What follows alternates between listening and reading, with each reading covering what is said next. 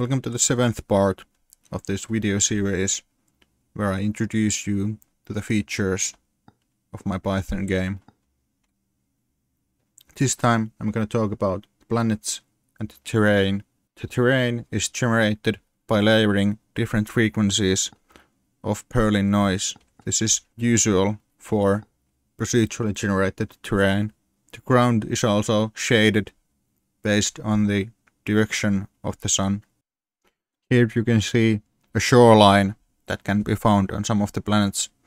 There's an animation depicting waves in the ocean.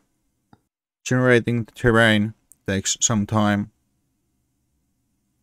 but it's made of chunks, so as you move, the new chunks being generated doesn't lag your game so much. These are some of the examples of the types of planets you may see when generating them.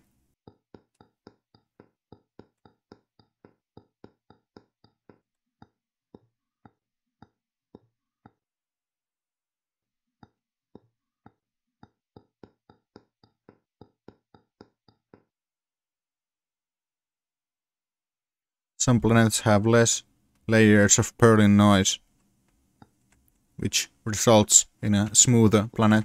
This planet has quite many layers, so it has many jagged peaks and rough terrain.